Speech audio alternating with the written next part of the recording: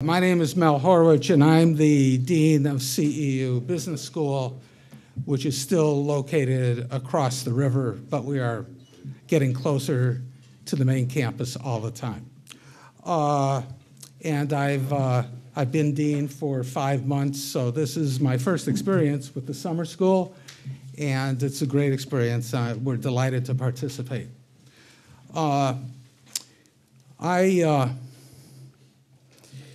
I'd like to welcome you here on behalf, at this important event, on behalf of CEU Business School.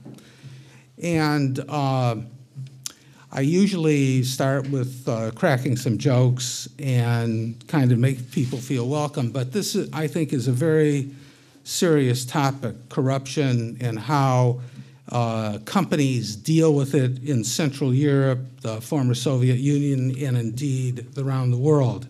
It's a serious topic, and it needs to be dealt with, I think, in a serious fashion. We certainly have to understand how a firm, or indeed a top executive, gains and maintains and nurtures and keeps what might be called a moral compass in the face of very complex pressures that certainly occur not just here but around the world, including my own country, the United States.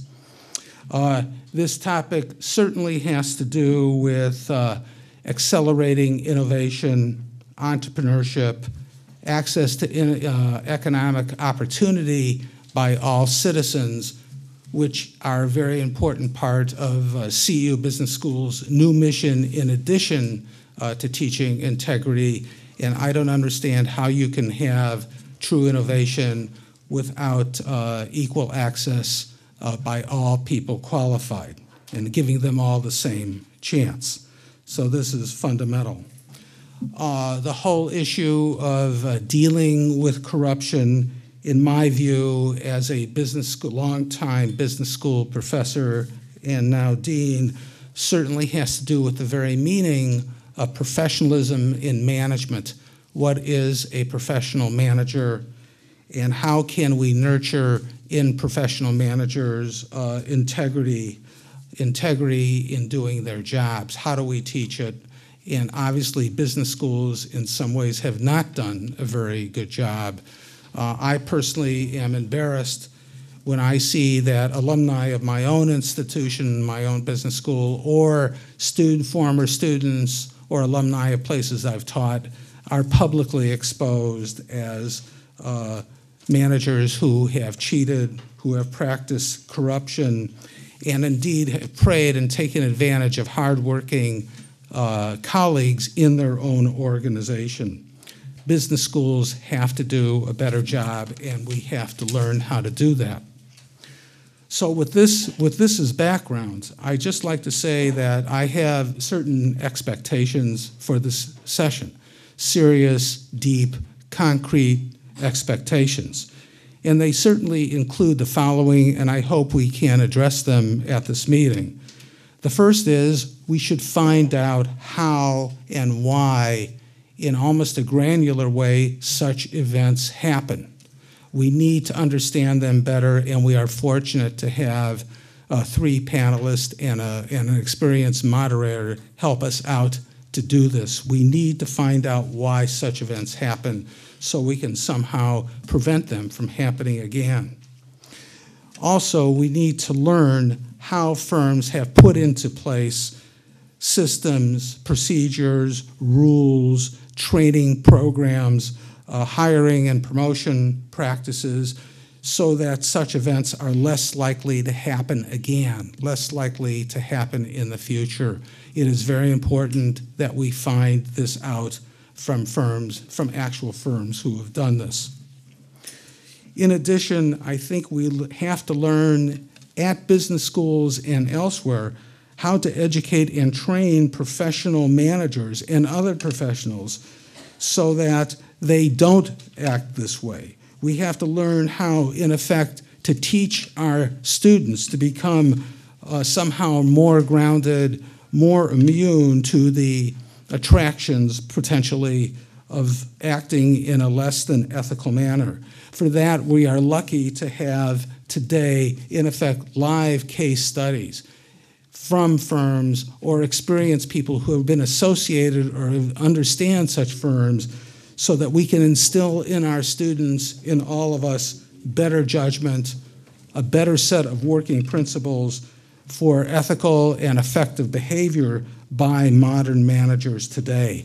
And this is a real challenge at all business schools, including CEU Business School.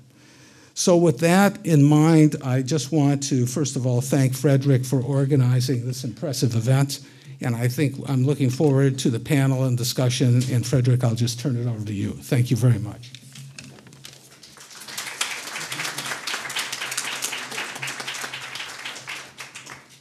Well, thank you very much for those opening remarks.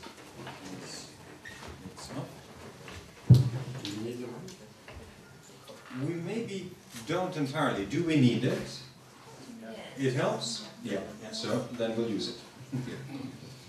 Thank you very much, Mel, for those opening remarks. Let me just put a little bit of context and to why we convened this meeting and why we're having this public panel on this theme. We're having the public panel here because we are running an integrity school, which is covering a range of themes. We have participants this year, some 50 plus participants from over 30 countries. And the Integrity School this year is addressing, amongst others, the theme of business integrity in emerging markets. The other three topics are rebuilding the post-war state from below, electoral integrity and electoral justice, and e-accountability. Now, this is the first year that we're doing a policy lab, we call it, on business integrity. And the reason we're doing that is that this is also the first year of a joint collaboration, a 5-year project, between the Central European University Business School and Tiri, the NGO that I head, to address the issue of integrity education, developing curricula around this issue to address the very challenges that Mel was referring to. And the sponsor of that initiative is Siemens, the company for which Del Martin here is the CEO in Hungary. Now, why is Siemens supporting this initiative? It's worth taking a little step back to just set the context for that. Because there is a darker side to the story, and I think there's a very positive side going forward. But the darker side to the story is that Siemens 3 years ago paid the biggest fines in corporate history for bribery that they were found to be responsible for around the world. Over $1 billion worth of bribes and cases were found, stretching from Venezuela to the Oil for Food program in Iraq, to Indonesia and Russia, amongst other places. Now, why did that happen at that time, when in fact there had been stories circulating for quite some time and there had been investigations before, is a confluence of factors. But one of the factors was that Siemens had listed on the New York Stock Exchange a few years previously. And as a company listed on the New York Stock Exchange, it fell under the jurisdiction of the US Department of Justice and the Securities and Exchange Commission. And the numbers are quite staggering, because Siemens ended up paying $1.6 billion worth of fines. The previous highest fine paid was $33 million. So this was an order of magnitude larger. And it paid those fines both in the US and in Germany. And now, in a separate case, not involving the US Department of Justice, in a case actually involving World Bank funded projects, and amongst others then in Russia. As part of a settlement of that, the Siemens negotiated an agreement with the World Bank, launching what we now call the Siemens Integrity Initiative. And that's an unparalleled step in corporate history, which was a commitment by Siemens to make $100 million worth of grants over the next 15 years towards initiatives that would work in two areas. One is towards collective action, and the other is towards integrity education. And the CEU with Tiri won one of these grants towards integrity education with a very ambitious plan to expand and develop integrity education in universities and business schools right across Central Eastern Europe and the former Soviet Union, with a few focus countries. And the nice news is that in a sense we are ahead of schedule. Even the number of universities expressing interest in this is very strong. Now, against a backdrop of a company that did use bribery, and I'm not afraid to say so, unfortunately it is the case, and this is what the regulators found, that used bribery quite systematically and for a number of years in many markets where they operated. Siemens has decided to change course radically. And of course, time will tell the extent to which this radical course correction is really working. But I think the fascinating dimension to this, and you could say I say so because we're part of it, but I think it's a genuinely fascinating move, is that through the Siemens Integrity Initiative, they're also recognizing that this is a problem that a company can't solve on its own. And they can't wait for regulators to solve this for them.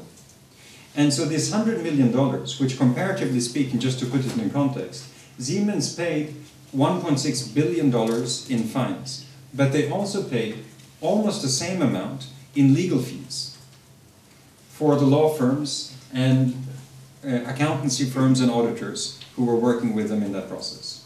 So the $100 billion is actually a fairly small sum compared to all of that. Nonetheless, it represents the biggest investment that's ever happened in this area. Now, the other context for addressing this issue now is the Arab awakening.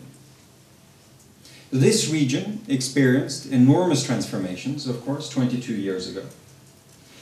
And now, with the social revolutions in Tunisia and Egypt that have had their ripple effects right through the Arab world, we're experiencing something that has reminiscences, although the context is very different, to our region here.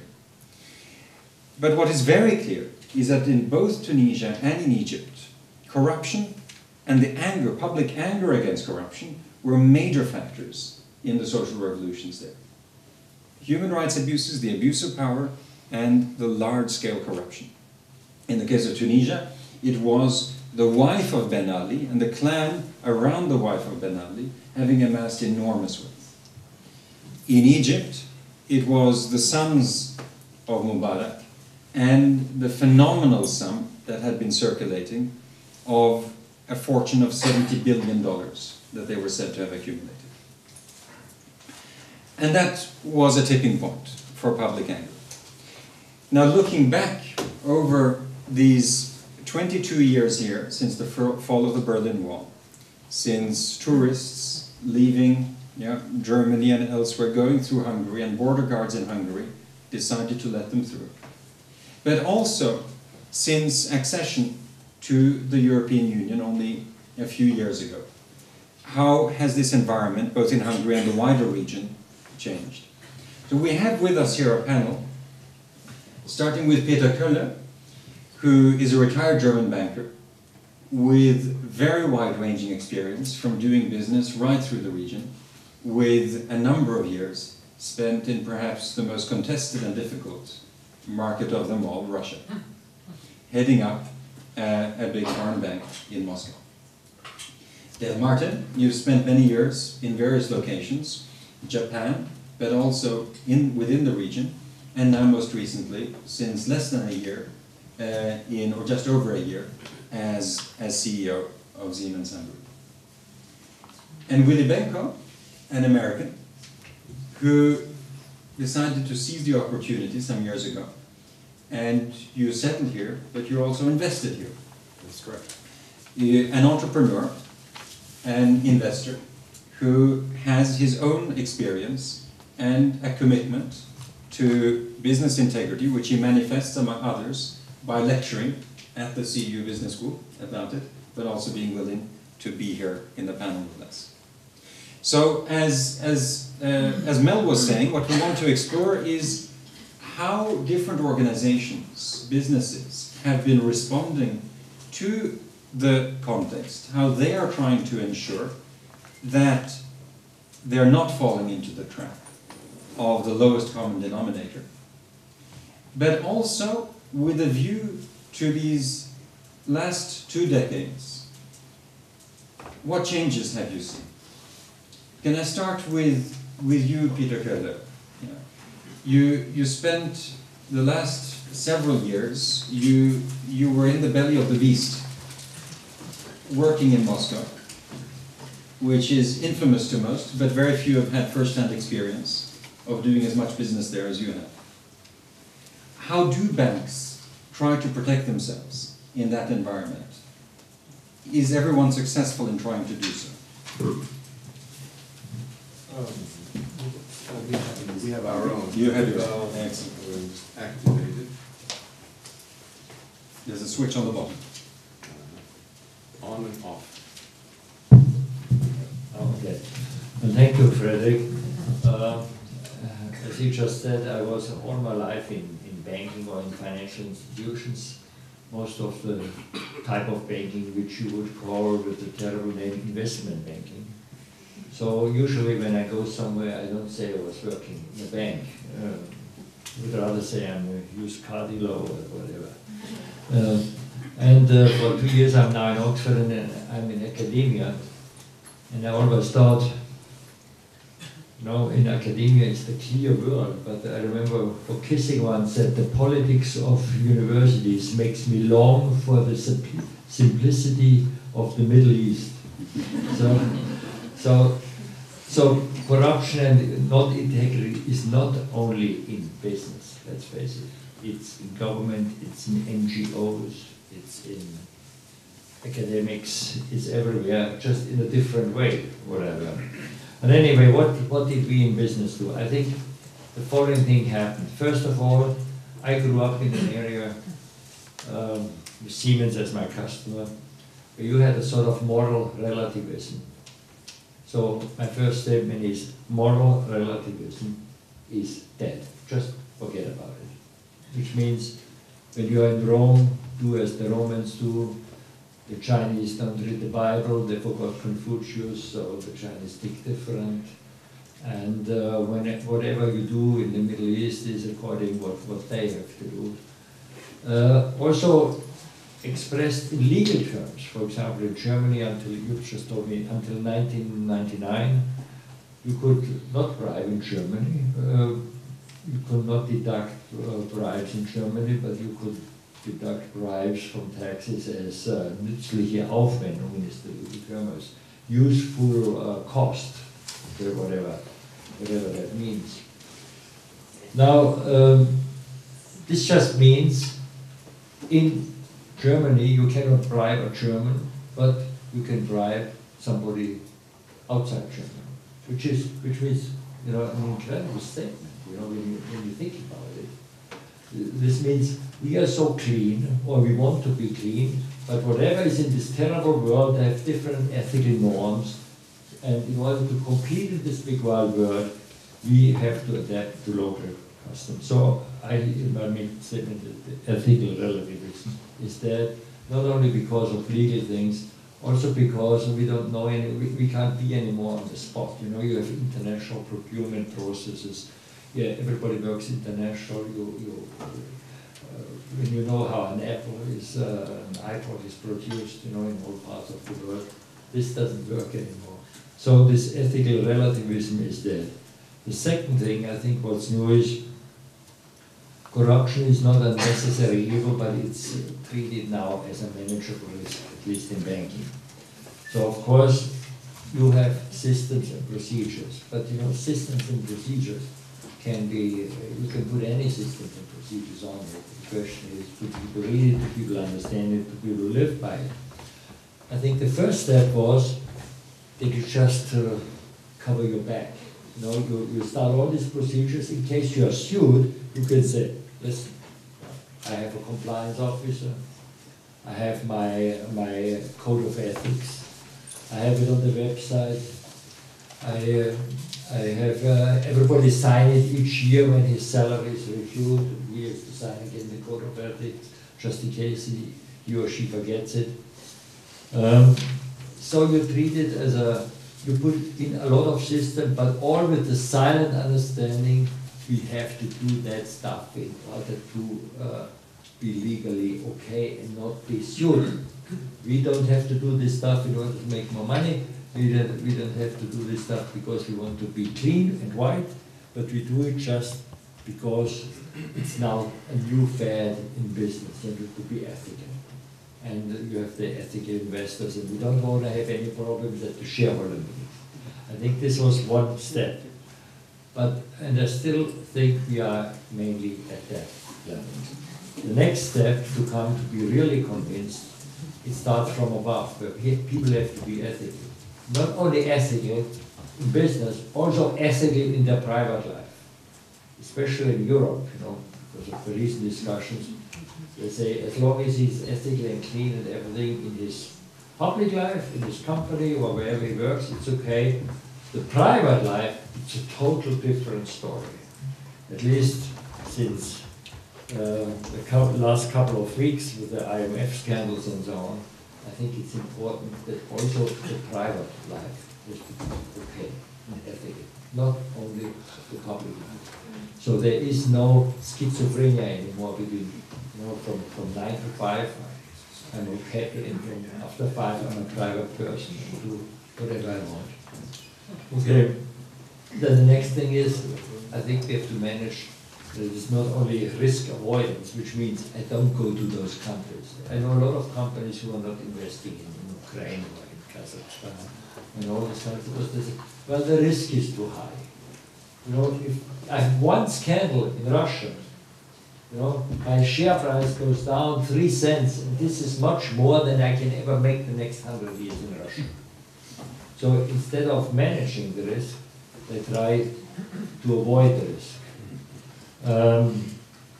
I think the majority of companies say now, if I do it right, I can work in any country in the world. And secondly, I think people realized also that risk is not only in those terrible emerging markets where things are full of bribes and so on. And we found out that you have also a considerable amount of bribes in the developed world, in the United States. They are just more sophisticated and in different ways.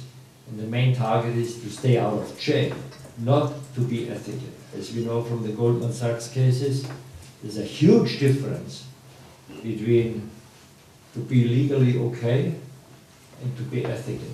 And I think people are now aware of this. So I think these are the main developments which we had.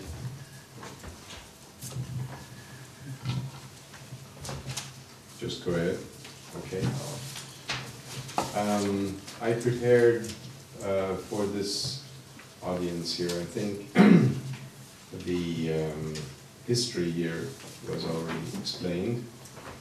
And we have 4 questions which we're asked in this context. And I wouldn't read them out. Number 1, is it the right thing for Siemens if you are in such a situation? Number 2, is it consistent with core values, or as we write it here, with Siemens core values in mind? So company and private. Next question, is it legal and is it ethical? It was just mentioned by you that this can be different. And number 4, is it something I'm willing to be held accountable for? And if the answers to all of these questions is it's okay, yes, then one should go ahead. I think it is something which, and I fully agree also with you that you say that this relativism certainly no longer applies for Siemens and Siemens employees, because this is why we have stated these Siemens core values, and they are the same in all over the world. So exactly this relativism has changed, which clearly did exist. Just maybe for the avoidance of doubt, but you mentioned that it's okay in Germany, but not, it's okay outside of Germany, but not within Germany. That ended in 1999, yeah. So this is, and by the way, this was the same approach which existed in the United States, Just in the United States, this ended in 1977. So, I mean, 22 years is a big difference. And you also mentioned that in some companies prefer to avoid markets because they're risky. Due to our geographical distribution, we don't really avoid markets. And I think there is also something in this that one should engage, yeah? Being there. And if we are there with the way we want to be now and the way I believe we are now, I think this can also help to further the understanding to a certain extent. Sure, I mean, one cannot eradicate this. I don't think it can be eradicated.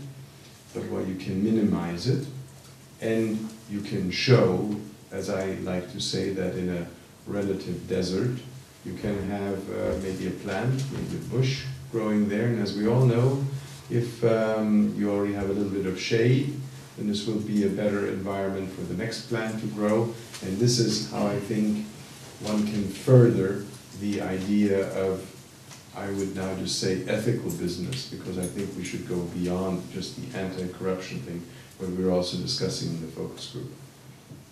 With this, with these thoughts, I would like to hand over. Thank you very much. Peter, in keeping in line with what you were talking about, there's a wonderful book. I don't remember the author of the book, but the title is "There is no such thing as business ethics."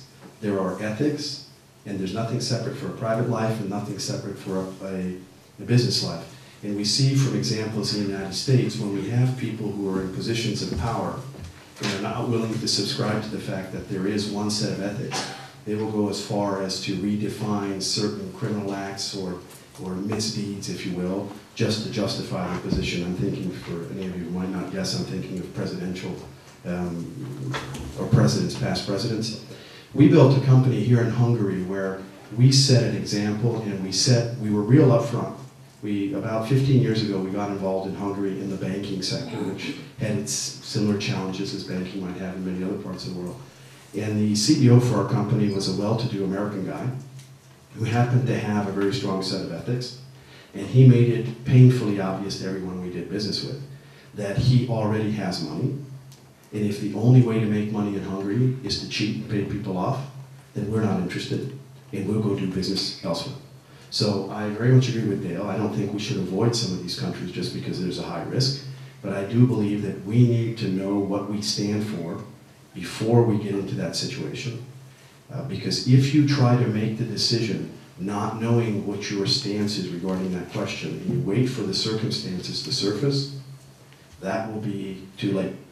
One of the best examples, I used to live in Dallas, Texas, and I attended, forgive me for, I don't want to offend anybody with this example, but it was a wonderful example coming from a Baptist minister.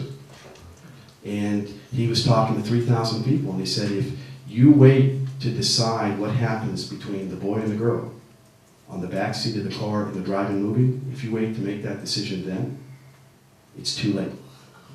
And I chuckled then, and I thought, oh yeah, right. And then as I got older and I went out into the business environment, we saw how people didn't necessarily have a strong backbone, and they figured, I'm incorruptible. There's no deal you can put in front of me that that will sway me.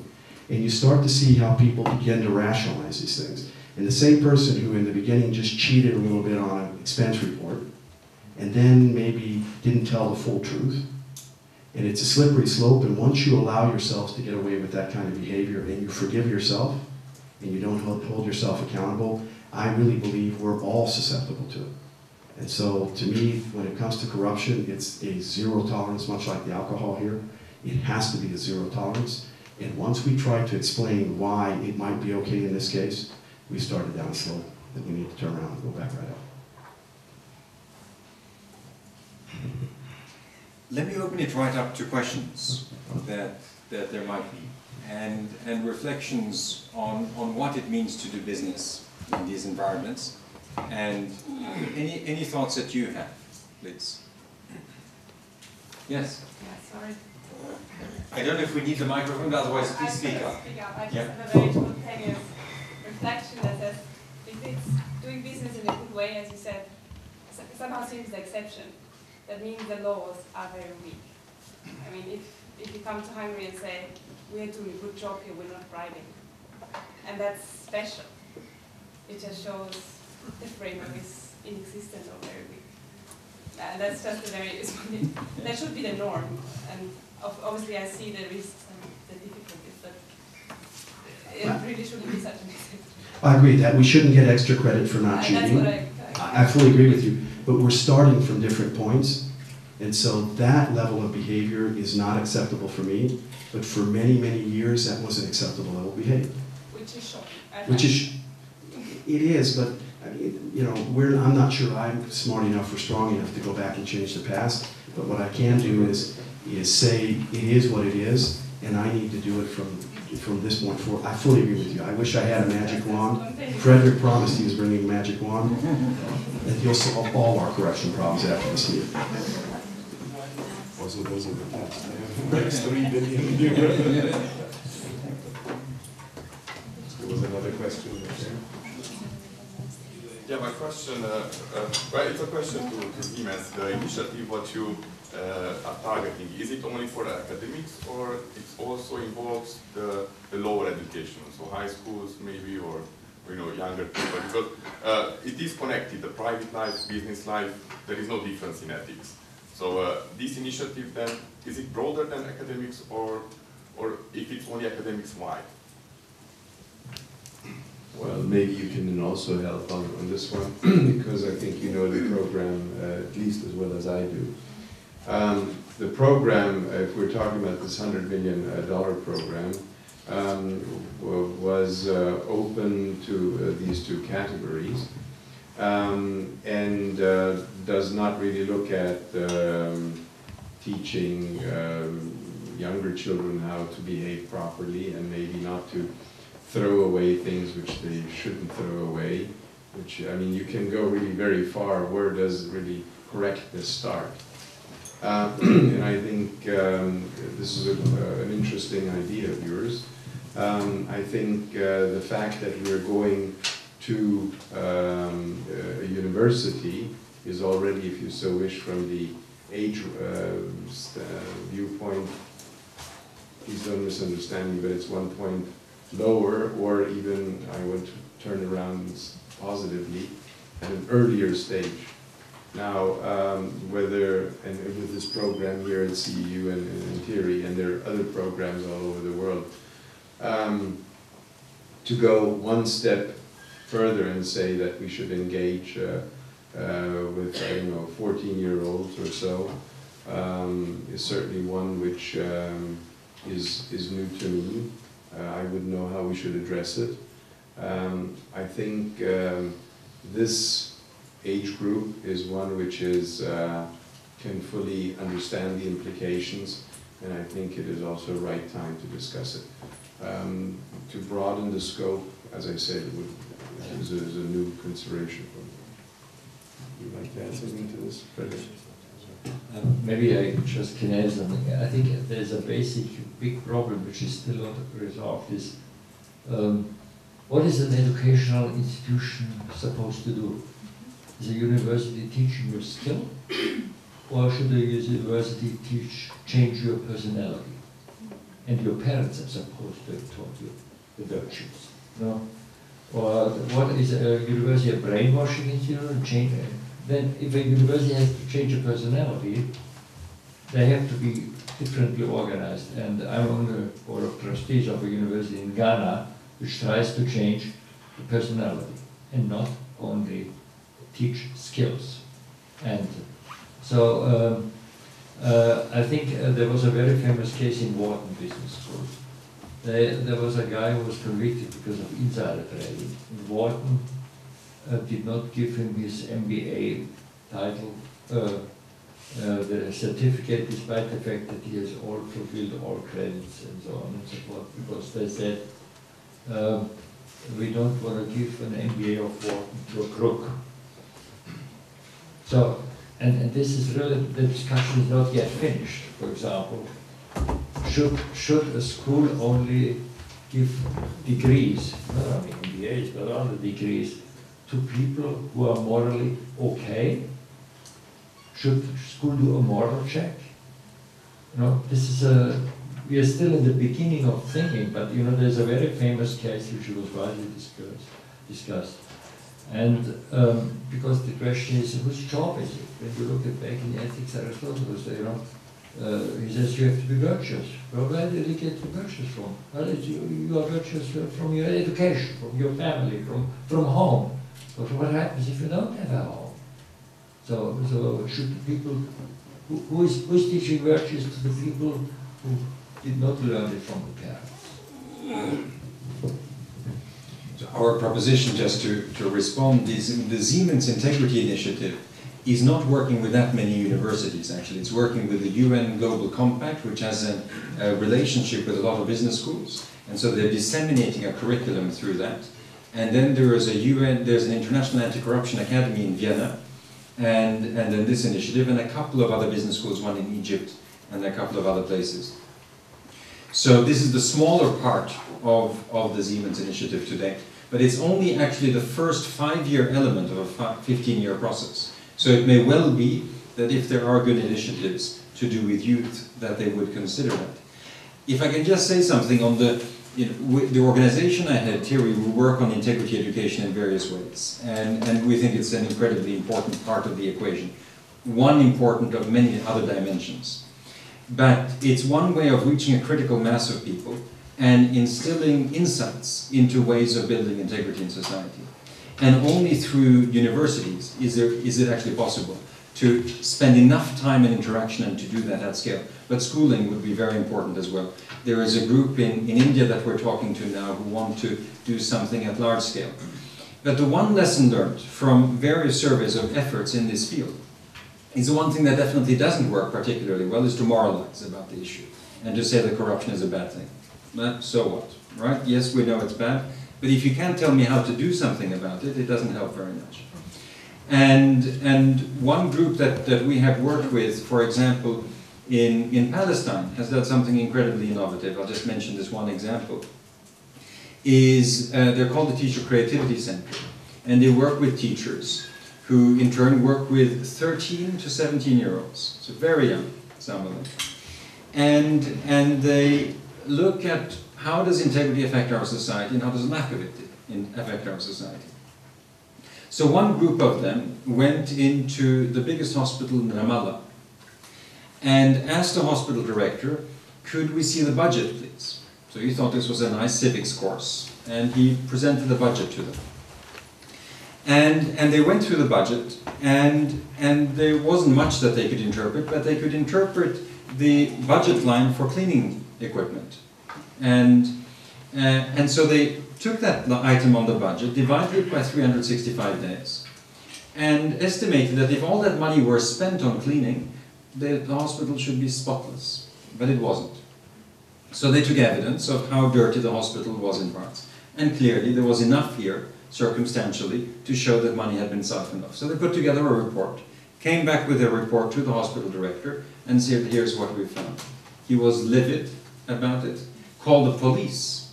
The children called their parents first. And he lost his job eventually.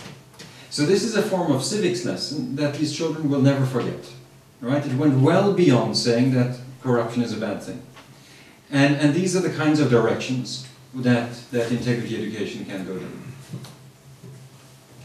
Please. Yes, please. In wildly competitive markets, how do you package or sell the profitability in ethical practice?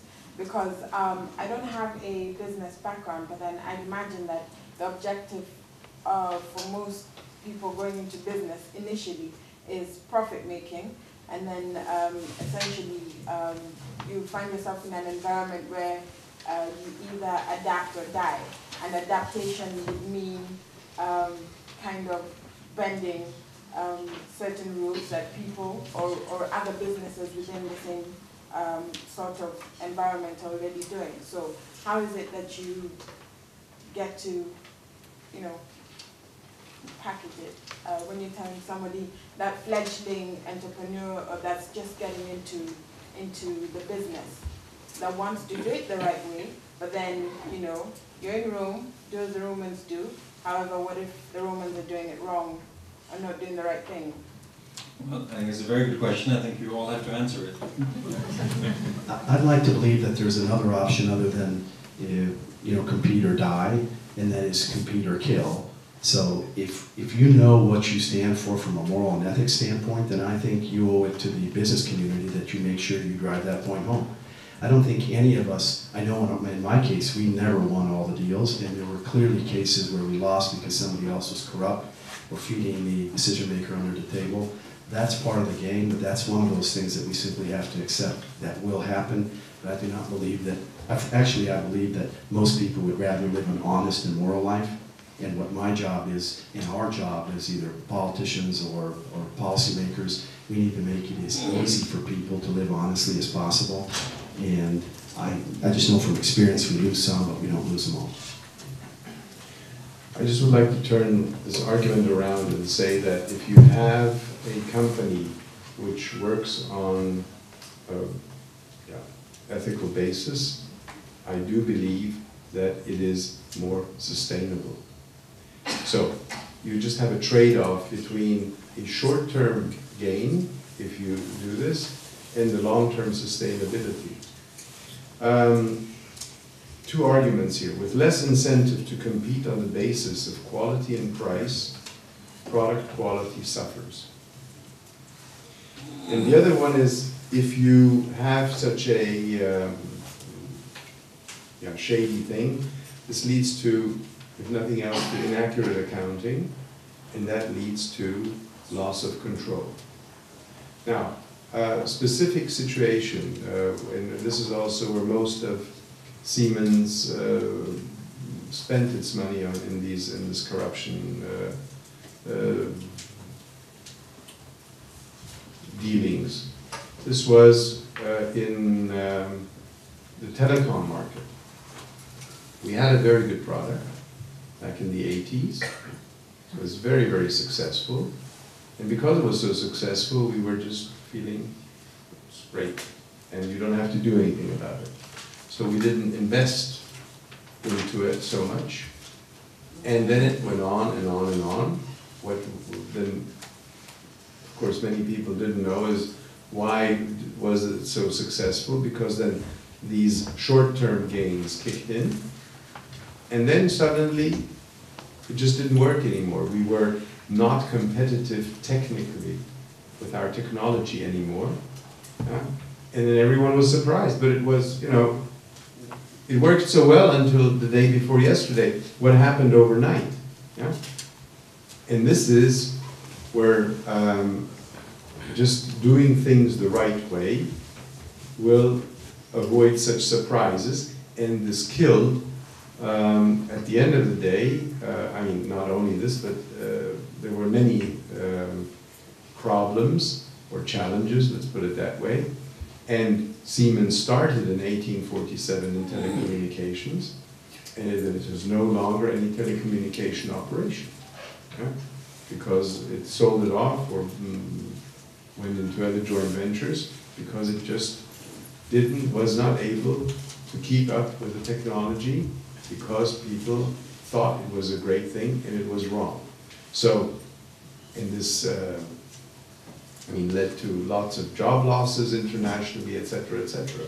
So, you really have to weigh the short-term, the obvious short-term gain to the longer, sustainable profitability. We had in our bank a lost deal analysis. So when there was a deal on the market, and we lost it, the person who lost it had to say why they lost it. Okay? So everybody was accountable not only for the profit he made, but also for the profit for the deals he lost. So because you can get from the internet, there are many companies which which have a database.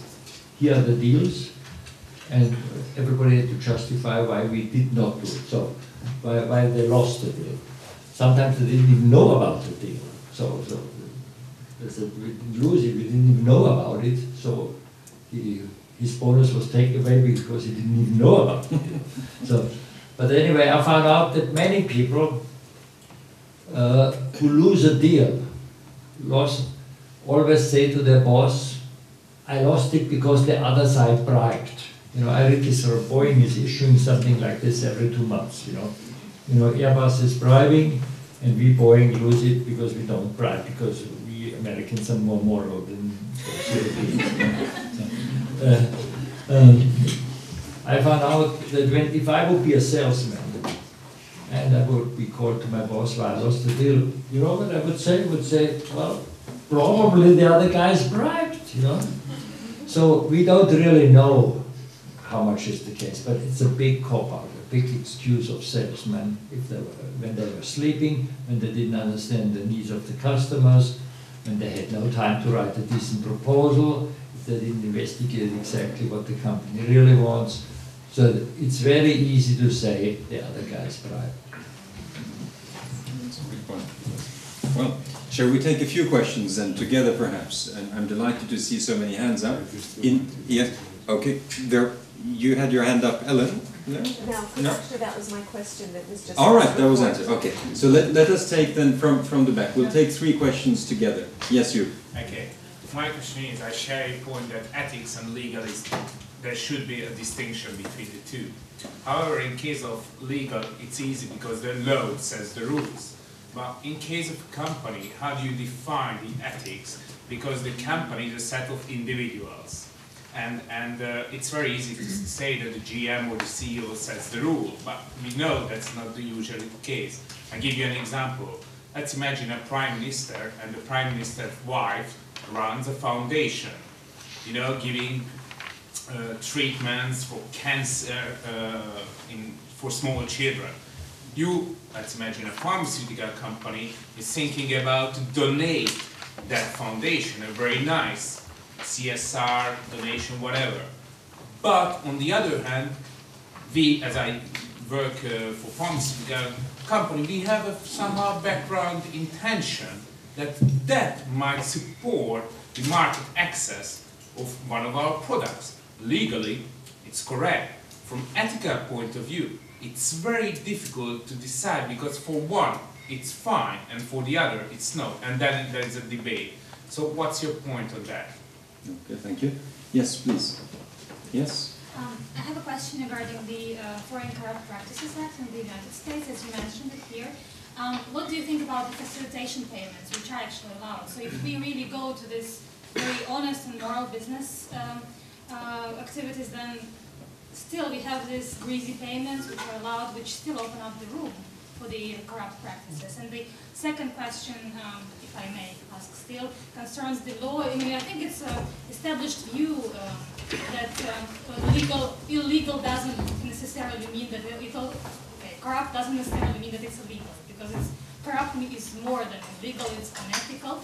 However, when we have cases like Siemens, Enron, Tyco International, it is the natural desire of a government to regulate the business, to stop the businesses from being so immoral and so unethical. And here we have the other, another degree of the government being involved too much in the activities, in the business activities. Therefore, we don't know where to stop. Shall we follow the model of Germany? Shall we follow the model of the United States of America? Or what shall we do? How not to kill the business in the end of the day and keep it moral? And can you just define for everyone what facilitation payments are? Because not everyone knows. It's these small greasy payments you need in order to facilitate the certain processes in business activities. So if you, for instance, pay at customs services a small amount to customs officers in order to proceed your order faster than it would take otherwise, it is called facilitation payment, and therefore it's not illegal under the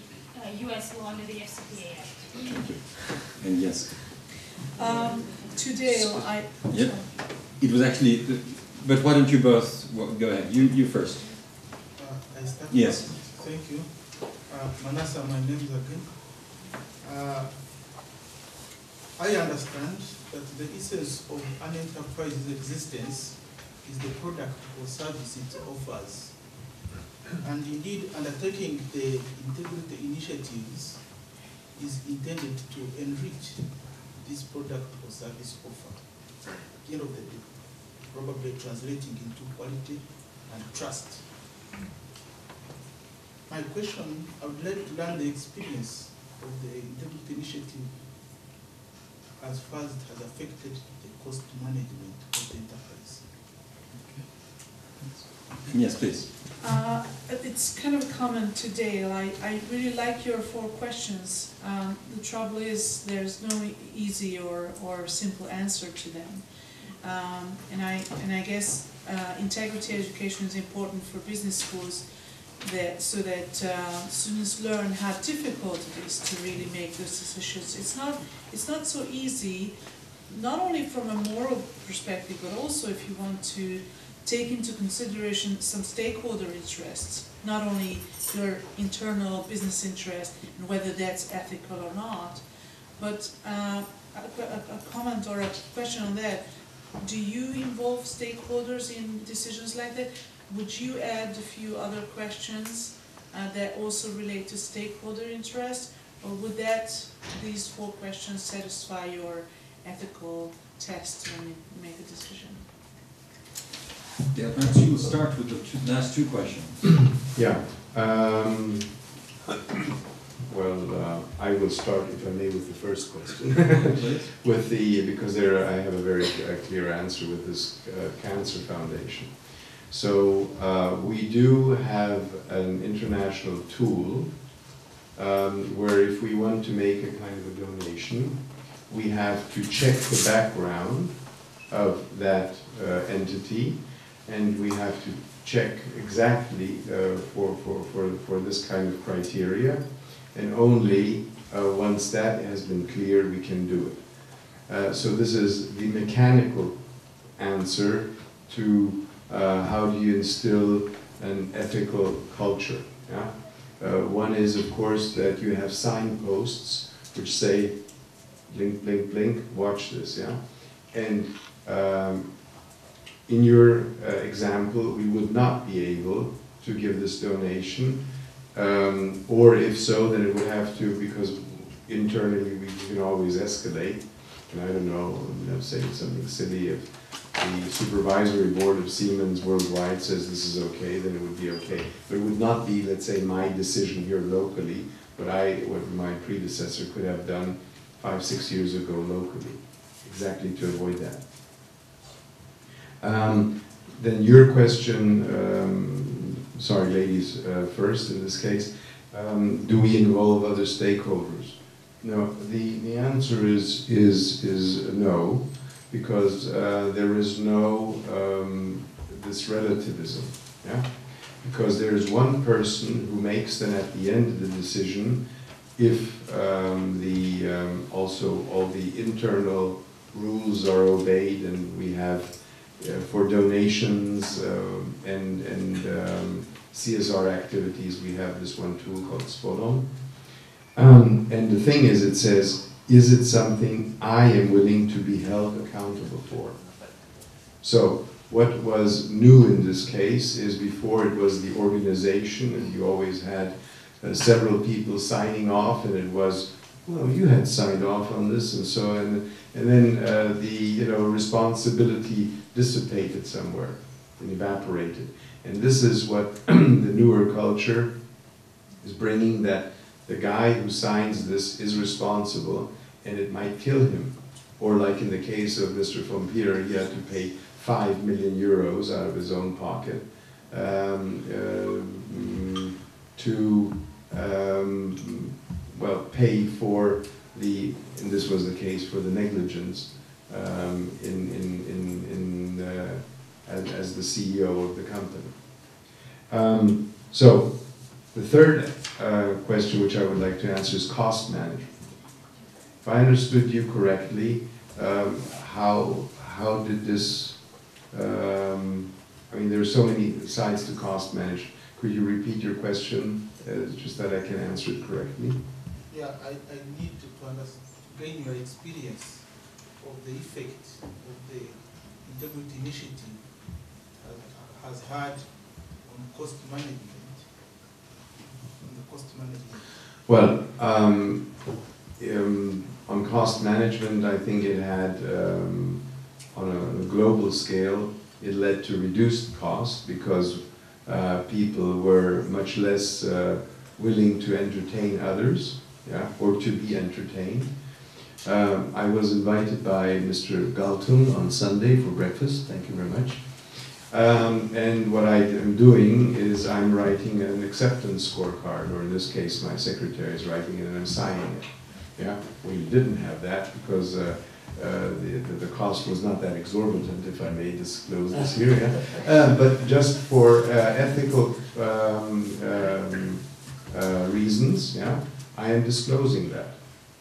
And at the same time, we do have, of course, now stricter limits for approvals. So in Hungary, this is 20,000 forints. Yeah. If it goes beyond that, it cannot be approved on a local level anymore. So, because of these things, I'm quite sure that we are spending less. Yeah. So that is a good side. Where we are spending a lot more, which might exceed this, is in managing this. Running a compliance office, 600 people, I think, worldwide, yeah? And those are qualified people. They have partly legal background, and others come from sales. So those are not, you know, necessarily the youngsters. Now we were just, here in Hungary, ironically, our best export item are compliance officers. One went to Denmark, the other one to Israel, and we have now a lady leaving for Dubai. Yeah, so I had to replenish our compliance officer, and this one gentleman, he has 7 years experience in sales. So if you take that, if you consider that, that is a massive investment. But as explained here before, it is, I think, an investment in sustainability. Thanks. Do you want to address the FCPA issue? About facilitation payments, yes. Corruption comes in many forms. So, for example, I think personally that the major transfer of money of payments is done through consulting agreements. Not for me, therefore, when I look at the consulting, when somebody needs a consulting study, for me in the bank in Russia, any consulting study was first a bribe unless the guy who ordered it could prove to me that it's not a bribe. So I assume that any PowerPoint presentation with 4 bullet points on 10 to 20 slides is a bribe. Okay? And by the way, Siemens stopped all it's a bribe because, you know, for a while. Like consulting, you know, consulting is the funniest thing in the world. First of all, a consultant is only an unemployed executive. I was once in a reception and the guy said, "What are you doing?" He said, "I'm consulting as a consultant." The other guy said, "I'm sorry that you lost your job." Brussels is the biggest consulting organization. Brussels, I would like to commission a PhD thesis about the corruption in Brussels. It's unbelievable because everybody who is retired from the Commission, from the European administration, or all these organizations, becomes a consultant because he knows exactly who can approve which consulting study. There are 53 consulting studies about the Aral Lake, and nobody has ever been there, written off the internet. So I think then software, for example, I knew that within any companies, the transfer of money is through buying and selling meaningless software. You know, outdated, meaningless software, because, you know, KPMG, when the auditors come, they don't know how much. Is the software which I buy from another company, is this worth $2.50 or is this worth $250,000? KPMG does not know this. They're not getting into the software, okay? So consulting, first of all, corruption is not anymore in cash. Secondly, there are myriads of things, you know, how to take things into a deal. You know, the type of reciprocity. I have a deal, I got something, I have a license to drill oil, to build a building, to do something. I take you in, and then you take me, okay? To take each other into the deals. This is a form of corruption. So I think we have to learn that corruption is fighting back. You know, corruption in Russia, the guys who take bribes, they send their people to a 3 months executive development program at Harvard. They read all the books about business ethics, you can even imagine. And they design systems, how to get around it, that it's a corruption, but legally they can't get you. So I think facilitation payment is, for me, but sometimes it's a corruption. You have to look at the individual things. But what you said, ethics is nothing to do with the corporation. Ethics is an individual decision of what is good and what is bad. And corporations are made up of individuals. A company itself is a company is not corrupt, because you know a company is an abstract thing. So I think you're perfectly right that you cannot say a company is ethical. Doesn't mean you can also only say that I have a reason to believe that a lot of people in that which are brought by that company are doing the right decisions and not the wrong decisions.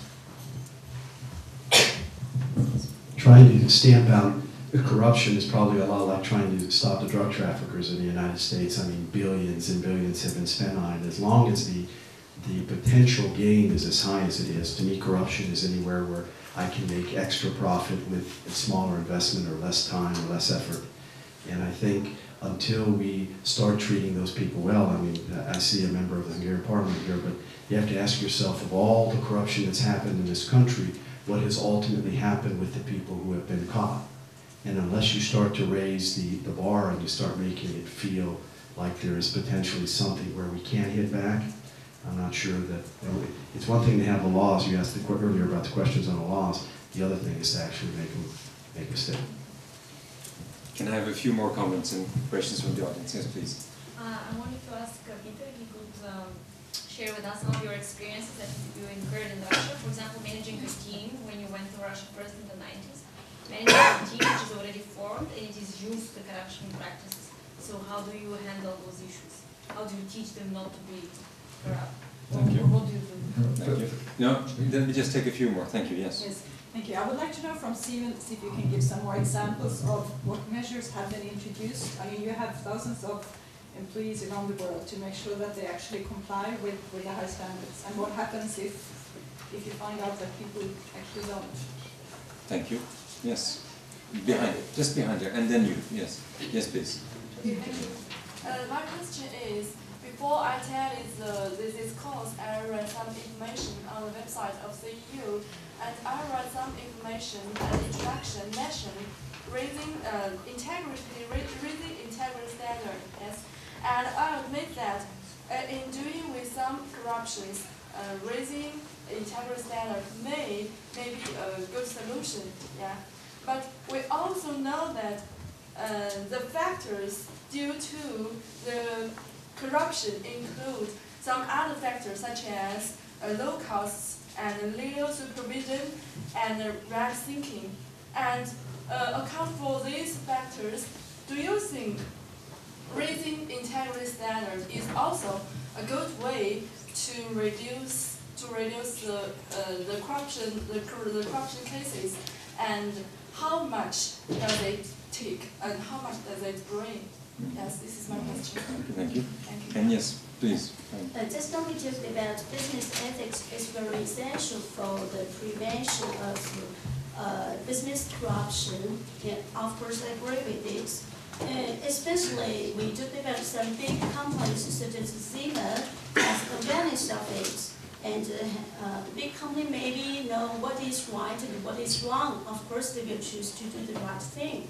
But supposing if there is a very small company and it's facing the risk of being bankrupt, meanwhile, there is a very good deal in markets for the company. It's very suitable for it. If the company bribe maybe the company can get the deal and get over the difficulties. If the company doesn't bribe, of course there is no possibilities to getting the deal. So my question is it rational for the company to bribe to get the deal for the purpose of surviving the risk of being bankruptcy?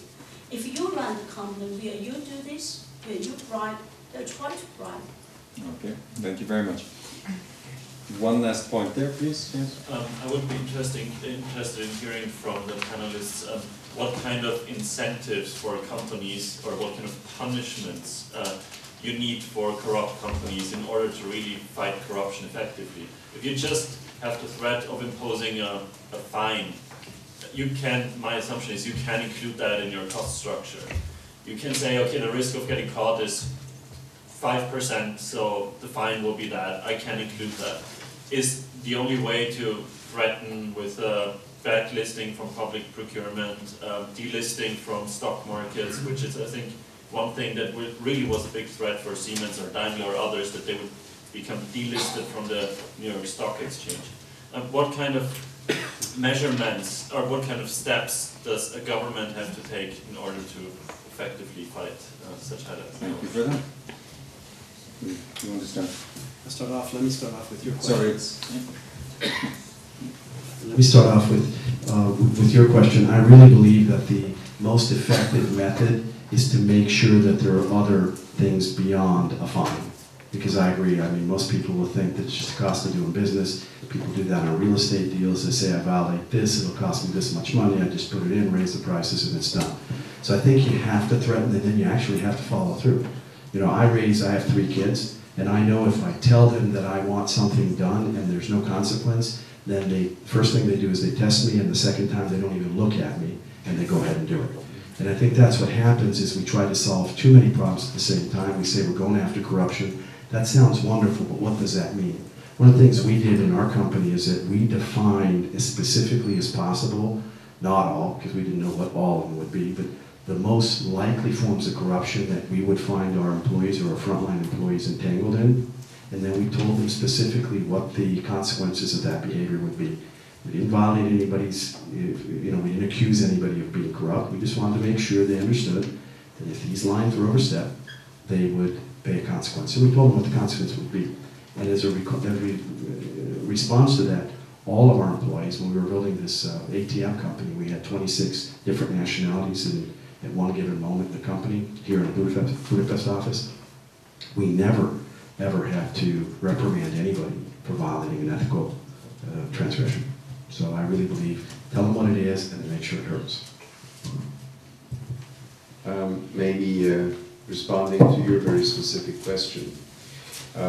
Similar as you really mentioned, Siemens on a worldwide basis, look what are the most probable traps you can fall into. So I already mentioned entertainment, where we have this kind of approval, where we even also disclose when we have been invited, and we also have to disclose the approximate value, etc. That is, and also the frequency, whether this was at which level, whether his wife was there or my wife was there, that it increases the points, goes beyond 23 points, it needs the approval of the compliance officer, it goes beyond that, a certain thing is to go to the cluster, etc. So that's one mechanism. Similar, what I already mentioned before, also to your question, donations and sponsoring, background check. Another one, business partners. Yeah? Again, a known procedure to check those, because what kind of a business partner is this?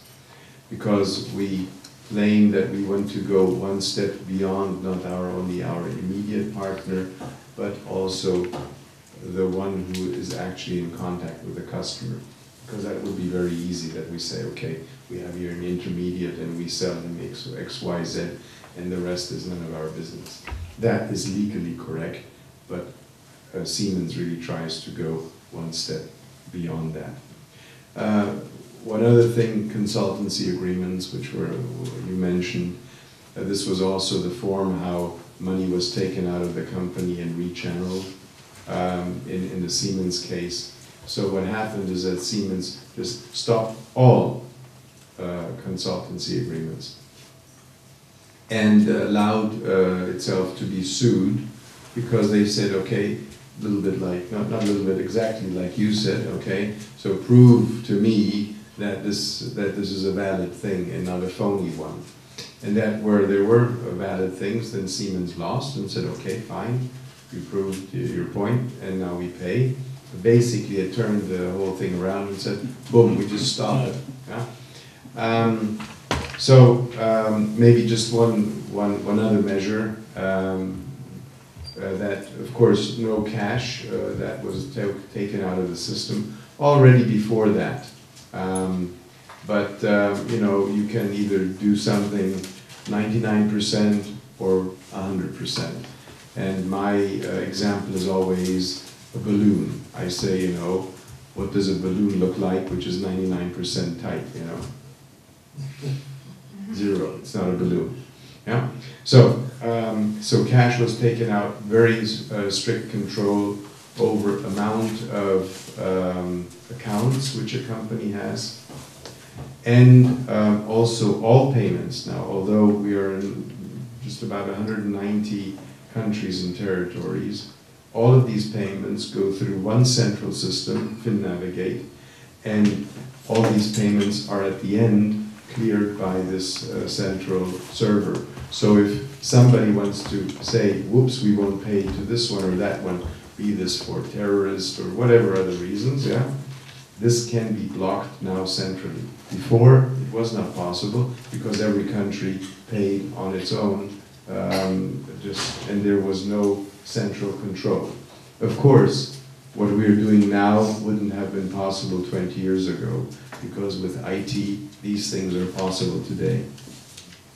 Second part of your question is what happens to people where you have violations. In our quarterly report, worldwide report, there is also a section which says how many people were basically fired and which kind of proceedings we have. But I can tell you this was a different reason. But if I have a boss who is a boss of Siemens Europe, and this guy is physically sitting in jail, it makes an impression on you. It leaves an impression on you. You have a Europe meeting at the time in Paris, because we always went to a different country, and the boss was not there. He was in jail. Yeah?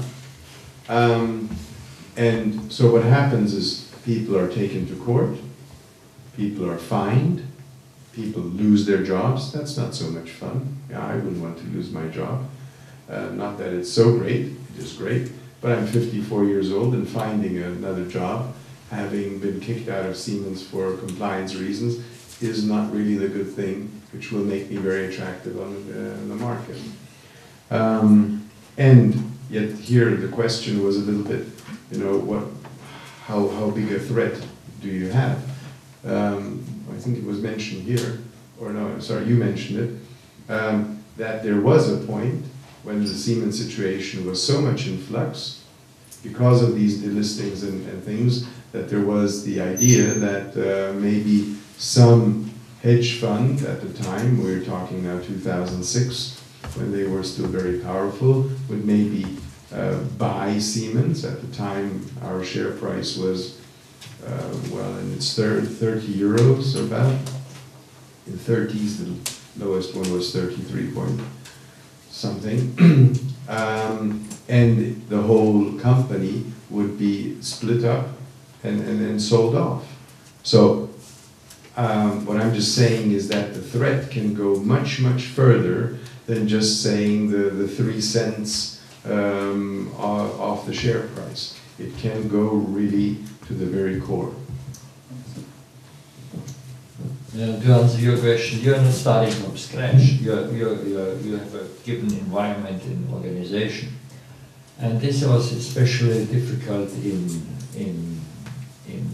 Russia, because you see many people not only in Russia, actually not even in Eastern Europe, but everywhere.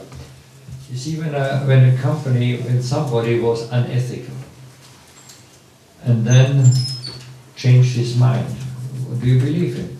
And I had big fights. For example, in our bank, I'm influenced by the Bible. I have to forgive not 7 times, but 7 times, 70 times. Okay?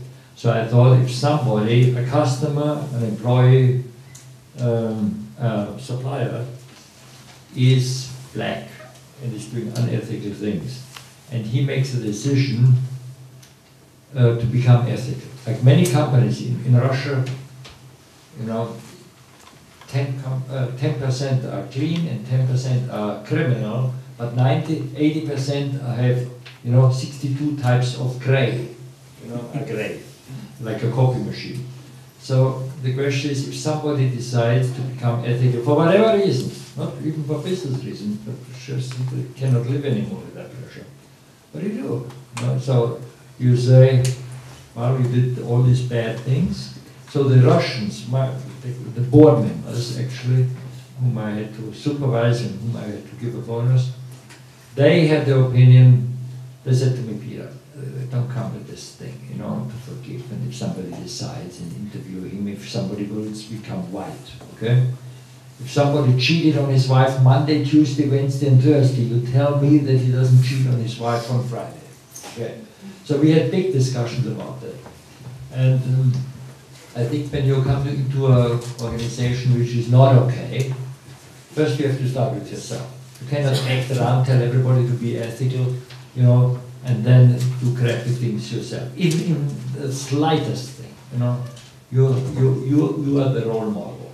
You are not. You cannot go out. You cannot outside. The most convenient thing to get around a decision, which is very, very common, is just to outsource the decision.